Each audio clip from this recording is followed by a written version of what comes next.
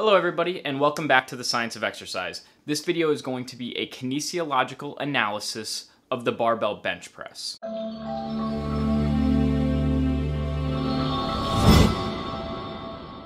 This is not your typical textbook version of a kinesiological analysis. It is not going to be exhaustive. This video will go over a barbell bench press setup and the muscles and joint actions involved.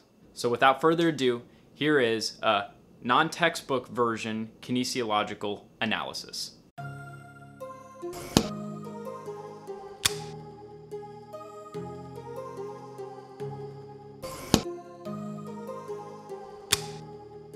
Up first, grip placement. Notice how the hands are directly outside of the shoulders and the hands are completely wrapped around the bar. Next are the 5 points of contact during the bench press. Both feet are planted directly underneath the knee, trying to generate force up into the bar using the lower torso. The glutes drive into the bench and continue to transfer force into the bar. The upper back is locked and pinned to the bench to create upper torso rigidity. The head remains on the bench to maintain spinal position during the bench press.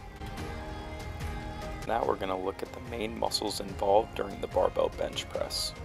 Pec major helps adduct the arm during the lowering phase, and during the concentric phase it helps horizontally adduct.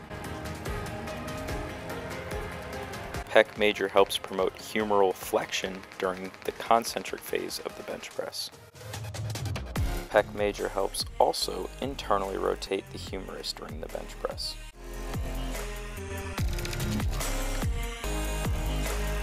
Clavicular head of the deltoids, or the anterior delt, is also a prime mover during the barbell bench press. It helps internally rotate the shoulder and horizontally adduct the shoulder during the concentric phase. The anterior deltoid, along with the coracobrachialis, help promote flexion of the humerus during the bench press. Now we're going to see the role of the rotator cuff during the bench press. Teres minor is an external rotator of the shoulder. Infraspinatus is also an external rotator of the shoulder. Supraspinatus promotes abduction of the shoulder. Subscapularis creates medial rotation. Latissimus dorsi and teres major assist in adduction of the humerus and internal or medial rotation of the humerus. The main takeaway is to see how many muscles promote internal rotation and how few promote external rotation and help stabilize that shoulder. It is super important to make sure that during the bench press we maintain proper form so that function can follow.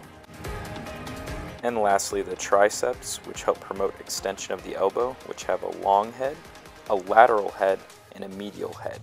Medial is shown underneath.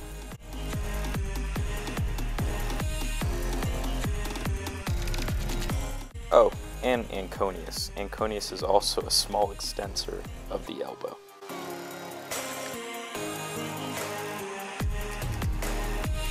So here are a few mistakes I made during bench pressing. On this lowering phase, you can see I bounced the bar off my chest and didn't decelerate properly. Here my legs are extended, my feet are not underneath my knees driving into the ground using my lower torso.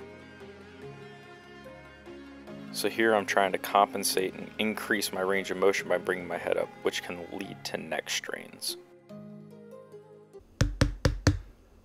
So how was it? Did you enjoy the video? If so, let me know in the comments section. Tell me what you did or didn't like. I'm okay with either or. I want to make changes so that these videos are better for you guys, my viewers. Without your feedback, I'm just going to keep running these videos in all sorts of directions, whatever I think's cool at the moment. But if you give me some feedback, I promise I can start to try to hone these videos into some of the things that you're interested in. So until next time, I am Tyler Hosey, and this is the Science of Exercise. If you enjoyed this video, make sure to subscribe and like.